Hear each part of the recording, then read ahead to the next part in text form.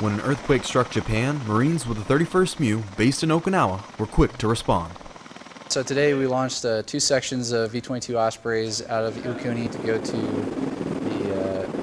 the Hyuga, which is a Japanese amphibious assault ship. So the flight was about 30 to 45 minutes to get down to the ship. Spent about a half hour on deck loading the supplies, took a little bit of gas, and then another 15 minutes back to the northeast into the disaster zone to land them there at a school where the Japanese self-defense force was there to receive the supplies, pick them up, and then distribute them to the local populace. Myself personally, it's nice to be able to do something to help other people out. You know, that's one thing that's always appealed to me about doing these kinds of jobs, is being able to do something for somebody else, you know, when they're in a time of need or a time of crisis.